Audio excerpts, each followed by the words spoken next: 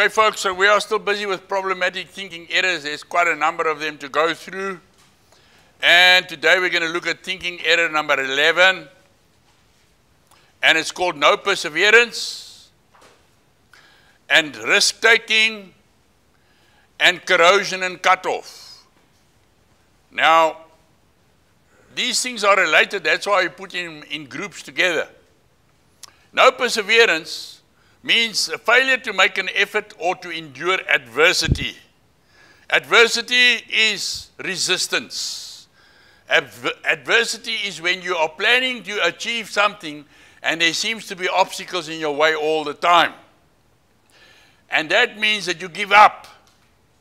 And nobody has really become very successful in life that has been a giver-upper. It's when the going gets tough that the tough get going, so sê hulle daar in die gym. Jy weet? So when you need to achieve something in life and there's a lot of obstacles, and normally the higher the value of the thing that you need to achieve in life, the more resistance you get. I mean, the guy that produced the electric bulb, he had to do over 1,000 experiments before he eventually got the combination of oxygen and the element and the electrical current and everything right to produce the first globe that burned for a little while. But look, the value that it added to our lives, globally, so to speak. You follow? Not your globes, what else? What else in the globe but your globes? But this guy had to persevere. Now, my question is, how many of you in this room would have been prepared to go through that process of elimination to eventually get something to just shed a little bit of light in your life? You see what I'm saying? So the higher the value, the more the resistance. And so it's those guys that really achieve great things in life that have perseverance. Ek is so bly ek was in 'n hoërskool waar die lese van die hoërskool was volhard, persevere. En die army het ons gesê van byt vas. Want is net die ouens wat al die fisiese toetse en mediese toetse en sielkundige toetse en al die ontberinge kon deurkom wat uiteindelik die elite soldate geword het in die weermag. Die manne wat kon vasbyt is die manne wat uitgestyg het bo al die ander troepe. Okay, so, hulle was die spesiale oukies. Now, the criminal puts out little effort, but he may put out a lot of energy doing the things he wants to do. Instead of putting up with adversity of life, he escapes into criminal thought and actions. Adversity is anything that is not going his way, which he sees as a failure to control, and he refuses to accept it. So you get a lot of guys that give themselves over to begging. You get a lot of guys that give themselves over to breaking into people's houses and to rob and to steal. And then you get these guys on the internet, they are so persistent in sending you a message on how they can give you this fortune from this guy and that auntie there in Congo and hierdie ene wat daar in Switserland 'n rekening het en hulle goed, maar hulle stuur en hulle stuur en hulle stuur hulle automated e-mails na jou toe en weet jy wat, dis hulle mentaliteit. Ergens gaan daar 'n sakker wees wat daarvoor gaan val. So hulle byt vas en hulle gaan aan en dan maak hulle geld net daaruit. So, corrective, accept that there must be consequence to failure to put forth effort. Remind self of the energy one has when waiting to do something and direct it towards responsible efforts instead. The amount of time that you spend running around trying to get the money together to go and buy your next little skyf or your next packet of this or that or whatever, take that effort and put it into something right and see what happens in your life. You spent a lot of energy trying to stay out of the cops' hands and trying to manipulate people and all sorts of other stuff instead of spending that time and energy on doing something constructive in your life. You would never have landed up here. Remember that everyone experiences adversity and work to find solutions instead of abandoning effort. So almal van ons gaan deur moeilike tye gaan, maak nie saak wat jy doen nie. Scriptural application. There are classic examples to solutions for this thinking error. 2 Corinthians 12, 7 to 10 provides us with one of the best. The passage is about Paul the Apostle. And lest I should be exalted above measure through the abundance of revelations. Now you'll see that as we go through the scripture, I put these words in italics, and then I give an explanation. Paul was a gifted man. He had seen Christ after the resurrection, and God revealed special secrets to him. He was a special person, handpicked by God. Therefore, the possibility of his becoming arrogant about all this was strong. Right. So now he says, to prevent that, there was given to me a thorn in the flesh, in my human nature, the messenger of Satan to buffet me, lest I should be exalted above measure. Now notice, it is in his flesh that he's experiencing this adversity. But this adversity did not just come upon him, it was given to him. Nah, Satan didn't just come along and do what he wanted to do with this guy. He had to get permission from God. And there was a purpose behind it. Lest I should be exalted above measure. So God had to allow something in Paul's life to keep him down on the level where the rest of us plebs and human beings are. Otherwise he would have thought of himself as just below the angels and far above humanity. And then he wouldn't have been able to write to us with empathy and being able to get down to our level and preach to us sermons that we could relate to, write letters that we could understand. But he came back down to the human level. Even Jesus did this. He was tempted in every way, just as we were. And he certainly experienced adversity. I mean, he landed up on the cross eventually. For this thing I besought the Lord 3 times, that it might depart from me. He asked God 3 times to deliver him from this thing that embarrassed and haunted him. God never did. And he, God, said to me, my grace is sufficient for you, for my strength is made perfect in your weakness. Most gladly, therefore, will I rather glory in my infirmities, my weaknesses, that the power of Christ may rest upon me. Paul accepted the infirmities in exchange for the power of Christ. So he said, well, if that's the case, then if I have to walk in this weakness, give it to me so that Christ can be exalted. So what was his motive? Not for himself, but for Christ's glory. And as a result, he could deal with it. Therefore, I take pleasure in infirmities. Wow. That shuts the devil up, doesn't it? In reproaches, in necessities, in persecutions, in distresses for Christ's sake. For when I am weak, then I am strong. Now this is when a person comes to spiritual maturity. This is when you start realizing, it's not about my ego. It's not about what people think of me. It's not about my reputation. It's not about my good deeds. It's all about Jesus being manifested in my life. People being able to see him at work in me than them seeing me. And that's when the power of God really manifests in your life. En dan tel jy nie meer so baie in jou eie oë nie. Look at that list. Infirmities, insults, hardships, persecutions, perplexities, distresses.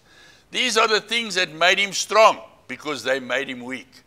When he was weak in human strength, he was strong and able in divine strength. So how did Paul handle it? He accepted it as being from God, and he went on with his life. In 1 Corinthians 16 verse 9, Paul said, for a great door and effectual is open to me, and there are many adversaries. So he realized the moment that this door opened up in Europe, and he could go preach the gospel everywhere, he realized he was going to meet with resistance. And did he? Yes, he was beaten up, thrown in jail how many times?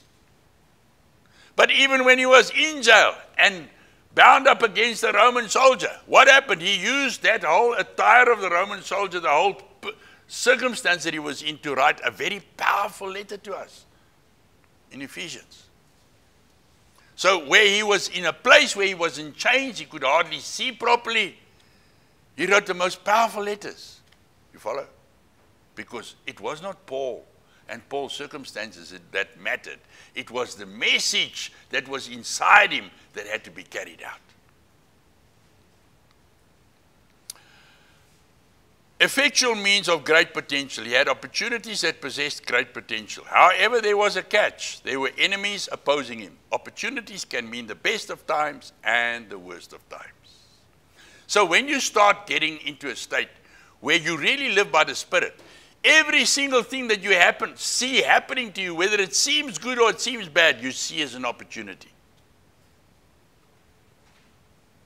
You see it as a positive that's coming your way. When you get resistance, you know somewhere along the line there is something along this track that is not quite right. So let me persevere, because when I get through this, I'm going to see the right thing. En dan sien jy dit. En so hierdie plaaskopery is 'n ander storie, pel. Ek ry my agterend af en ek gaan kyk. En dan maak ek 'n deel hierso, dan val dit deur, dan maak ek 'n deel daar, dan val dit deur. En dan probeer ek 'n deel daar maak, dan werk dit nie, maar ek weet alles gebeur so omdat God my op presies die regte plek wil hê. Maar dat hy vir my in die proses meer insig en wysheid gee om die regte plek raak te sien. Yes. And that when he finalizes the deal and concludes the deal, it'll be to the best interest of his kingdom. And that matters. In the meantime, ek moet maar net vas buiten aangaan. En ek sien dit al hoe nader kom. Ek sien die beloofde land so tree vir tree, dag vir dag al hoe nader kom. En een van die dae is ek oor die Jordaan en dan slaat ek Jericho se mure plat. Dan maak ek die deel. Okay, so realize this. Opportunities can mean the best of times and the worst of times. Do not let adversity stop you. If everything you want is what God wants you to have, then God wants you to have everything you want. Wow, man, I love this. His grace is sufficient for you, just as it was for Paul. What others have done, you can do. Risk-taking. Poor decision-making for responsible living. He does not use sound reasoning, fact-finding, or consideration of cost, risk, or options. He's reluctant to ask questions to learn the facts before making decisions. If his pretensions or desires are contradicted by the facts, he does not want to hear them. That guy's very stupid. Corrective. Be cautious and be careful in considering the consequences. Replace shrewdness with concern. Use integrity, flexibility, open-mindedness, fact-finding and time management. Ask questions. Get feedback from responsible people. Weigh the risks. Consider the impact of all the options on others. And I can tell you what, when you are really getting into this frame of mind that I am, and you see how many farms ek al deurgekyk het, en dan kyk ek na dit, dan kyk ek na dat, en die water, en waar is die naaste townships. Daar is so 'n hele klomp faktore wat ek op 'n lang lys het, wat ek een vir een aftik. Want wat help het, ek kry nou 'n lieflike plaas, en ek is omsingel deur townships, en hulle besluit op 'n sekere dag, nee, wat ons het nou genoeg gehad van hierdie whiteys, ons maak oorlog, en daar gaan ek. Jy verstaan? Or, die watertabelle sak, en daar kom 'n groot droogte, en hier sit ek op 'n plaas, en hier is nie 'n druppel water nie. Of daar's droogte, en ek kan nie lucerne vir my diere kry nie. Of, dis 'n sentrum wat mense nie by wil wees nie, want dit is te laag nie, of dit is te laag. Daar's 'n hele klomp faktore wat jy in ag moet neem. En wat jy hard aan moet werk, and that you got to give consideration to, in order to find the right thing. Now I got to weigh up the interest rate against the amount of money I can pay off, against that I can claim back from VAT and tax. Daar's 'n klomp goed wat jy in ag moet neem. You don't just go for a place that looks lekker, and you don't know the facts. So oftentimes I sit and I talk to people in the surrounding areas, even before I get to the farm, to find out what's really cooking in that area and what is going down. I go to the nearest town. Ek praat met mense daar. Ek praat met die estate agents. Dat niks met die saak te doen het nie. You got to ask questions. You don't just go for something that you think is right. You make sure you got the facts together before you go into it. Scriptural application, wisdom. Wisdom is the anticipation of consequences. Julle ken al die woord. Consequences. Galatians 6, 7 and 8 says, be not deceived, God is not mocked, for whatsoever a man sows, that he also shall reap. For he that sows to the flesh shall of the flesh reap corruption, but he that sows to the Spirit shall of the Spirit reap everlasting life. So, in my business dealings and in looking at potential sites for centers, I have to think beyond who I am and where I fit into the picture. I've got to see this thing in 20 years' time, in 30 years' time, in 50 years' time. Maybe the road tarries, maybe in 100 years' time. So I've got to see where this thing will go to in the future. It's not just about hoeveel bokke gaan ek kan skiet en hoe lyk die veld nie. You understand? There's a lot of other things that I have to take into consideration. How is this going to impact upon our kids, and how is this going to impact upon the next generation of people that have to take this place over after my kids? Because what am I sowing here? Kingdom. I've got to think kingdom. I can't sit and think myself and my own little kingdom. I've got to think, and how will this impact upon the Lord and His work globally?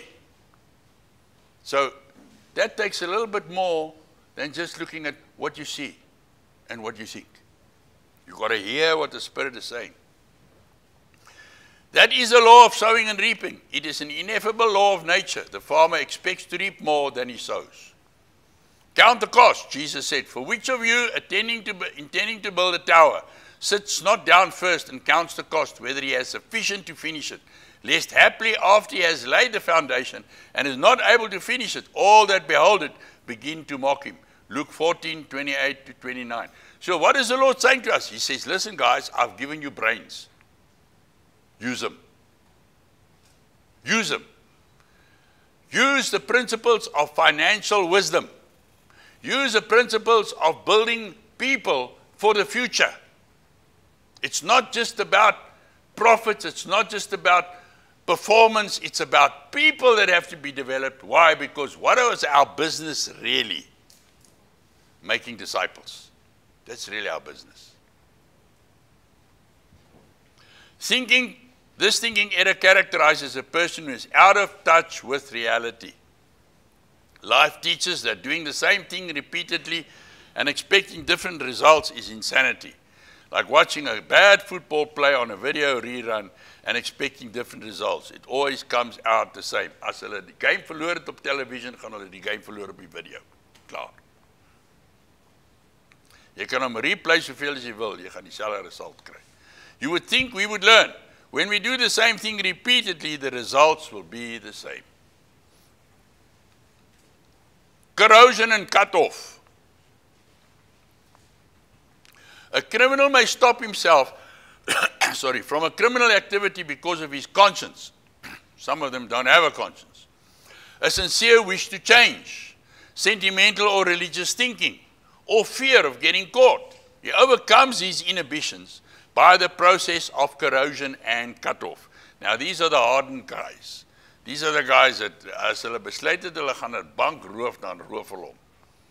Corrosion is a mental process in which he gradually drowns out his conscience by repeating and increasing thoughts of the crime until his desire to commit the crime outweighs the other thoughts that might have stopped him. And I mean, you see it so many times in some of these big bank robbery movies. Hierdie ouens beplan dit en dan sien jy gewoonlik in die span is daar 'n ou wat begin dwars trek en dan klap die ander hom weer reg, jy weet, en dan kom hulle uiteindelik by die punt waar hulle nou die bank gaan roof, dan charge hulle daar aan en hulle gryp sakke en sakke vol geld, dan storm hulle buitekant toe in die kar van die staat nie. Of jy kry hulle waar hulle uiteindelik by die motel injaag waar hulle by mekaar sou kom en dan gooi hulle ons die geld uit op so 'n hoop op 'n bed en dan duik hulle daarin en gooi hulle die geld hier bo hulle en die meantime stap hier die ou by die venster by en kyk hierdie spul so, jy sien die gun staan nou aan die rondte en jy sien hoope geld, bankrowers, bel die polisie, bam, Slaat hulle op hulle toe terwyl hulle daar aan hulle geld speel en te kere gaan. They thought they got away with it. They never got away with it. But in the process of getting that mullah in their hands, they eliminate every little bit of conscience or anything that might just get in their way. Because the mullah they want. The mullah they get, but then the long life sentence as well. Cut-off is a mental process that impedes the conscience quickly and completely. So, ek sny net hierdie gedagtes af.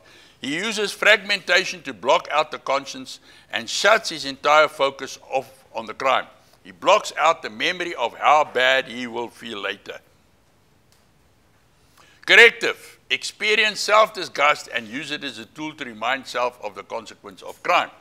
Recognize guilt and fear as useful tools to guide daily behavior. Inventory the results of past crimes and weigh long-term consequences. Do not allow self to dwell on or fantasize about the excitement of criminal acts. Scriptural application. To repeat a portion of scripture we looked at earlier, it is appropriate at this point. In the Amplified Bible, 1 John 3, 20-21 says, whenever our hearts, in tormenting, self-accusation, makes us feel guilty and condemns us, for he is above and greater than our conscience, our hearts, and he knows, perceives, and understands everything. Nothing is hidden from him. And behold, if our conscience, our hearts, do not accuse us, if they do not make us feel guilty and condemn us, we have confidence and complete assurance and boldness before God. So at the end of the day, see yourself standing before the Lord and giving an account of what you are about to go and do. Because that's what's going to happen. You can do what you like. What you're planning to do, good or bad, you're going to give an account of it before the Lord. Jy kan daar maak net so wat jy wil, pal. That end result is there. It's written in scripture and there's no getting away from it. So, before you're about to go and do something, just picture yourself standing before the throne of God and explaining to God everything that you're about to go and do. Because that's what's going to happen. And as a result, when your conscience accuses you then, ditch the story. Ditch it. Because it's going to happen the way you don't want it to happen in the end. So, what does this say? All these guys that get themselves into politically powerful positions and that connive and organize murders and crimes and everything in the name of the state, and they seem to get away with it all their life. I feel sorry for those guys because you know what? They're going to stand before the Lord and terrible is going to be their judgment. Because they thought they got away with it, but they didn't. There's nobody that's going to get away with any kind of unrighteousness unless it is covered by the blood of Jesus and there is sincere repentance and a change of heart and mind. Facts. What we are considering here is a difference in the fact of guilt and the feeling of guilt. The fact of guilt exists when we violate God's word. The fact of a person's guilt or innocence exists whether that person feels guilt or not. A sociopath personality can commit murder without any guilt feeling. His feeling of no guilt has no bearing on the fact of his guilt. He still took someone else's life, and for that he's going to pay.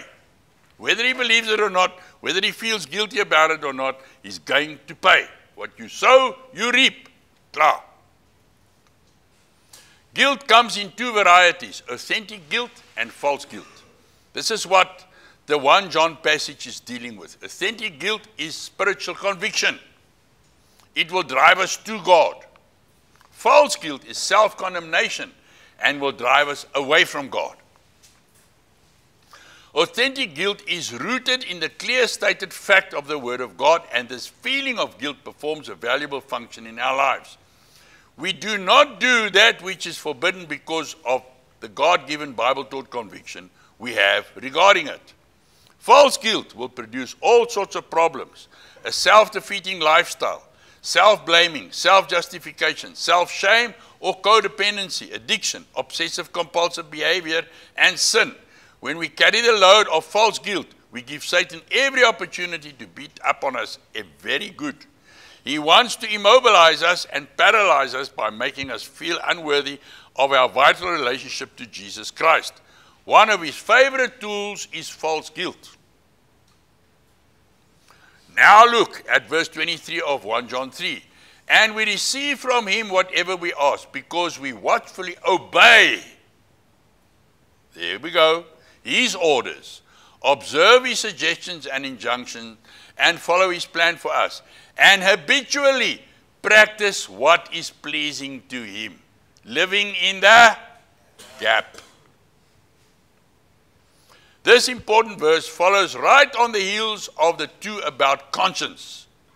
Right decision-making is a result of knowing and following the divine viewpoint. I do what I do because God says it. I do what I do because I believe it. I do what I do because that settles it. Conviction. So, at the end of the day, in searching to further what God wants us to do, what is the end mindset that I have? I want to do what God wants us to do. I want to purchase the property that God has for us. And what is the result? My mind is constantly open to God's principles, to God's suggestions, and on top of that, I use all the facilities that God has given me to apply my mind to proper fact-finding and asking the right questions and seeking the right answers in the right environment, at the right time, at the right price. And when all of that comes together, and my heart is at peace, and my mind knows I have done everything possible that I can do from my point of view, and I've left it up to the God, finally, that at the end result will be his purpose and plan. And then it will work. But I don't allow my own selfish desires and motives to get in the way. Look now at Matthew 6:33, which says, but seek first the kingdom of God and his righteousness, and all these things shall be added unto you. Let me again repeat, if everything you want is what God wants you to have, God wants you to have everything you want. That's a wonderful place to be. That is really extreme freedom. Follow? Dan is jy vry.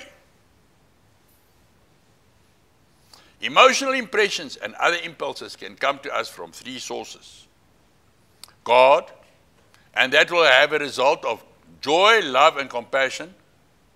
He gives us strength to persevere in times of stress and trouble. Satan, in Ephesians 6 and 2 Corinthians 10, we are told that Satan hurls mental darts in an attempt to create emotional delusions and imaginations and obsessions, strongholds. He uses these against us to immobilize us with fear, anxiety, and depression. So if any one of those three things are present in my situation and dealing with people or in seeking the God's will, then I know somebody is busy planting some ideas in my mind. And then, of course, the third source, which is most of the time our worst enemy, is self. Jesus faced a terrible decision in the Garden of Gethsemane. Should he go to the cross or save himself? However, he did not listen to his inner emotions. He made a decision that contradicted his feelings. Not as I will, but as you will. Matthew 26:39. He prayed to the Father. All of us face decisions in which we feel our emotions pulling us apart. That is when we must pray as Jesus did. Not my will, but thine be done. Many of you guys reach that crucial point in time in your life on a program around about the 7th and the 8th month. Now you really want to get out here and get on with your life. And this is where you need to pray this prayer. Not my will, but thy will be done. Because what is the point? What is the point that you leave here and you're not quite sorted out? And you go out there and guess what the enemy is going to do? He's going to focus on that area where you are not quite sorted out. And you know what? He's going to nail you. And once he's nailed you and there's fear and anxiety and depression in your life, guess what's the next step? You're going to start self-medicating. You're going to look for a way out of those negative emotions and feelings. And the thing that you know works instantly is a needle or a line or a puff or a pull on whatever. En dan gaat jy. En dan sit jy in die moeilikheid. Oor en oor en oor en oor sien ek dieselfde ding. So, that is the time to pray. Not my will, but thy will be done. Stick with God's will. By basing life-threatening decisions upon our emotions while deceiving ourselves into thinking we are being objective, we expose ourselves to a myriad of problems.